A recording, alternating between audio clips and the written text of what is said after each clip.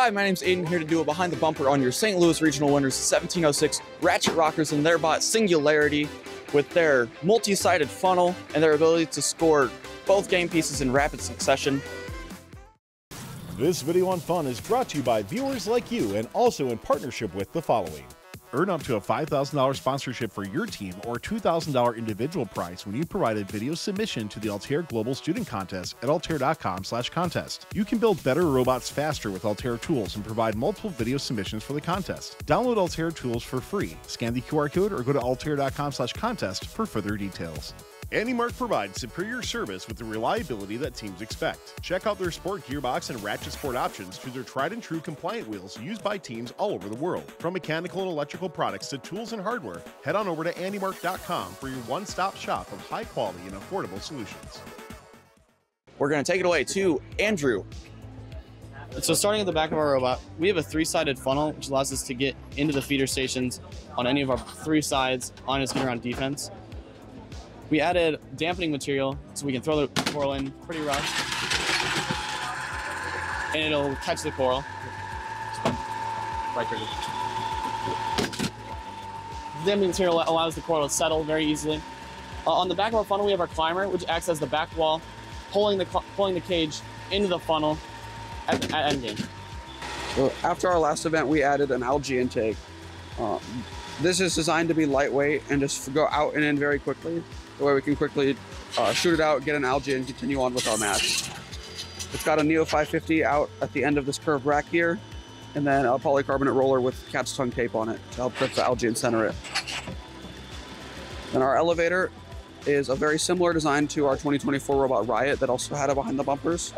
It's a continuous style cascading elevator, but we changed it a little bit by adding a wider belt, and then also changing up the gearbox where it's one solid gearbox at the bottom with both sides linked. That way we don't have any issues with inconsistencies in like how high it goes.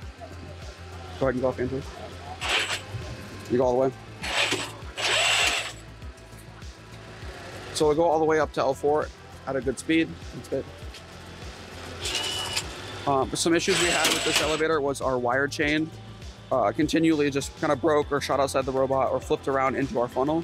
But we managed to fix that with a, go ahead and go up.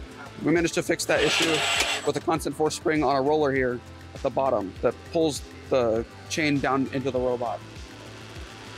And then our manipulator that holds the coral, you go to L3. Our manipulator can hold the coral and the algae at the same time, as well as score both, or descore an algae and then score a coral into any of the levels. Our manipulator here, we designed to have all three of the motors down inside of the carriage instead of out on the manipulator to save weight, so we can sling it around much faster than we otherwise would be able to. Addition to that, we designed the carriage that way it can flip over the top to score in the barge without having to spin all the way around, saving time.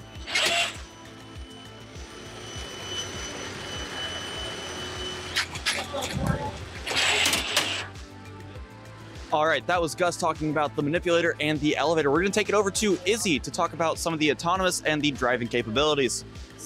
So the first part I want to talk about is our safe move. So basically in our code, we have a set of scenarios that say the elevator can't move if the arm's at this angle, and it will run through all the scenarios, and if it finds that it's at one of those scenarios, it will go through the system to move the elevator up so the arm can go to a certain angle and stuff.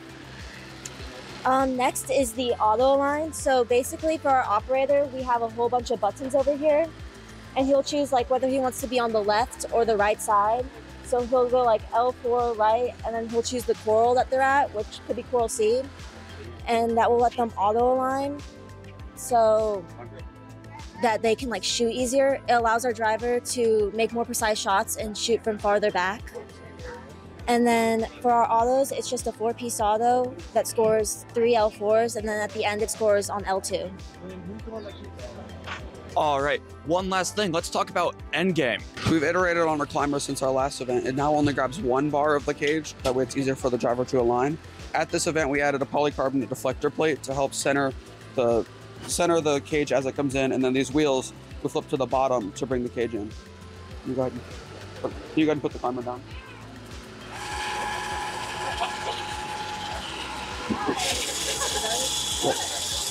So the driver would drive into the cage, latching it with a latching mechanism. Buttons up. Hold it.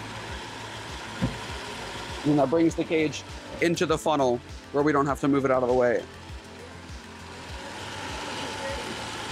All right, one last thing, we're going to take it over to Andrew to talk a little bit more about the frame and how they did some wire management and a couple other cool things they did for deflecting coral.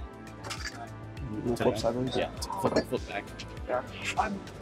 So underneath our robot, we made a custom frame piece. Instead of using the normal 2x1 across, we made truss pieces that cut off the corners of our swerve and then a connecting truss piece to connect the two corners, giving us plenty of room for undermounted electronics, which we've seen on other robots in the past, and we decided we really liked and we really want to try this here. All this extra space down here, we used custom 3D printed grommets to protect the wires from the metal on the sharp edges, any impacts. All the extra room down here gives us plenty of room for wire management, making a very clean look, and making it very easy to protect from any impacts from coral, other robots. And these polycarb plates we added later on after we ran up onto an algae and realized we should probably have something to protect from algae if we run up onto it and other robots getting underneath us if we have to get pushed off of an algae. This has been Behind the Bumpers on 1706 Ratchet Rockers. Have a great time at the IO Regional. I wish you guys luck. Thanks for watching. Don't forget to like, subscribe, and click the bell to stay up to date on future fun videos.